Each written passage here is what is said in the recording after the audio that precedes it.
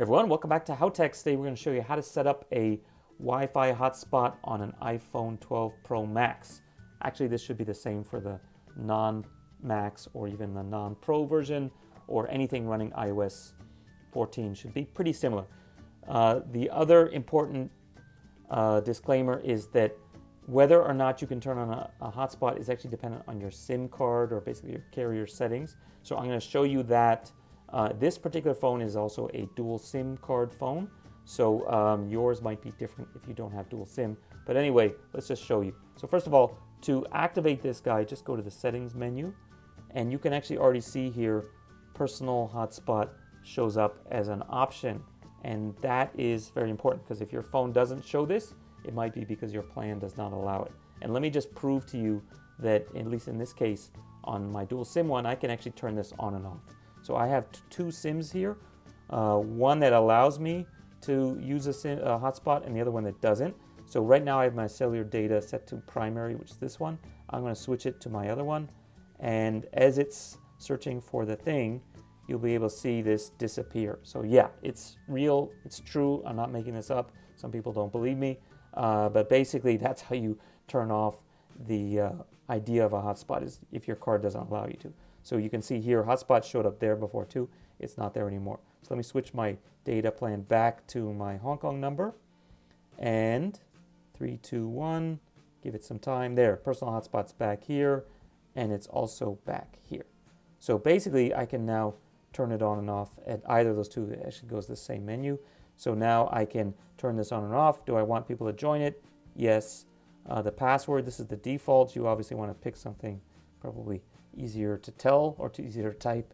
The other thing to keep in mind is that this phone can do different kinds of, in this case, tethering. You can connect it via a cable to, let's say you wanted to do Wi-Fi sharing with your, or in this case, network internet connection sharing with like a laptop. You could actually plug it in through the cable. You could do it through Bluetooth, or you can do it through a Wi-Fi hotspot. So basically, allow others to join, activates that. Here's your password. You can change it. And then also you have one other option, maximize compatibility.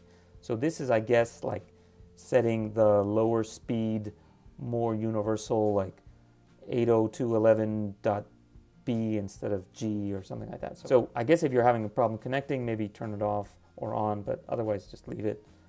So yeah, that's basically the standard way of turning it on and off. So let's just see, that's on now. I can turn it off. If it's actually connected, just keep in mind that the little clock thing has a blue background. That's so you know that something's connected to it. The other way to activate it and deactivate it faster is if you pull down the shortcuts menu from the top right, just pull down. You can see, first of all, turning on and off Wi-Fi here. That's not the hotspot though. To get to the hotspot, push on this guy, and you can see that now I have some extra options. Same things like the airplane mode and Wi-Fi on and off, but you can also do personal hotspot, whether you want it to be discoverable or not discoverable. So now it's on, and nothing else shows up here, but basically once something's connected, this will also turn blue. Or yeah, just go in and you got to push and turn it off. And also keep in mind that obviously if you're in airplane mode, I believe it turns itself off as well. Yeah, so airplane mode kills everything. But you can turn this guy on, but I don't believe you can turn this guy on, because there's no point in making a hotspot if you don't have like a cellular connection. So as long as this one's off, this should be off as well. It's like can't be turned on. There we go. So anyway, let's turn that off. So that's basically it for two different ways of switching it on and off, and also obviously setting it up. And of course, keep in mind that if your SIM card doesn't allow it, you're SOL. Okay, so that's it for today. If you have any questions or comments, did I get anything wrong? Please let me know in the comments below. And if this video helped you out, give us a thumbs up. Okay, thanks. Bye. Everyone, welcome back to Howtechs. Today we have an iPhone 12 Pro, hot off the presses. I just picked it up at the Apple Store. It is the morning of the release, the 23rd of October.